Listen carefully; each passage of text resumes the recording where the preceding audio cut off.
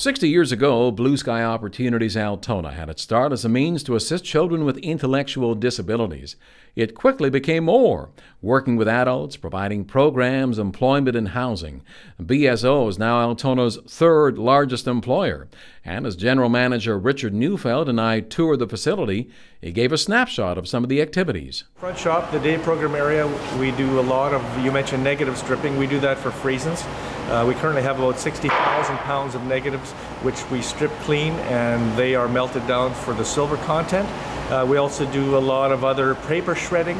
Ever since the Privacy Act is the best thing for us in terms of the volume of paper that we've been getting.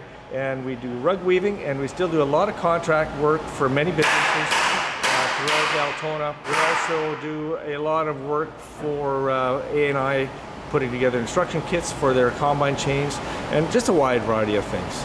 And as you see, we're in the back shop here, and you hear the air nailer going.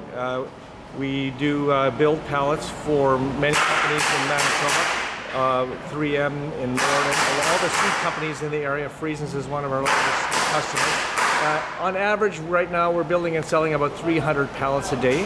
And it's been important for us as you know, the provincial income has not increased in the last few years. We're becoming more reliant on generating our own income for projects, capital projects, and repair and maintenance items. So it's been awesome for us. Congratulations, Blue Sky Opportunities, planning for a 60th anniversary celebration in September. For Pembina Valley Online, I'm Al Friesen.